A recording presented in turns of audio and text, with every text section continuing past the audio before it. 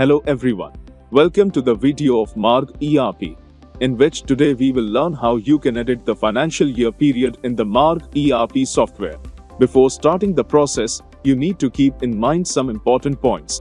That is, firstly, you will take the backup if you want to edit the date of a financial year. Secondly, if you are multi-user, then you will close your client systems and will do the process on the main system.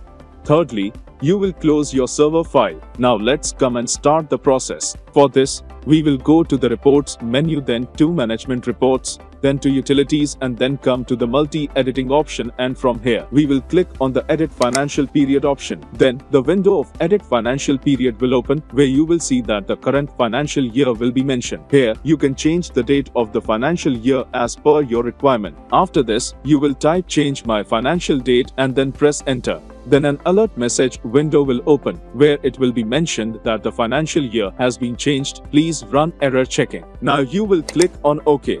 After completing this process, your software will get auto close. You will open the software again. Now we will run the error checking. For this, from the list of companies window, we will press enter on that company whose financial year has been changed. Then we will click on the error checkings and rewriting option and will do the process of the error checking. Now you will see that the date of the financial year has been changed. So, friends, in this way, you can edit the date of your financial year in the Marg ERP software. Thanks for watching.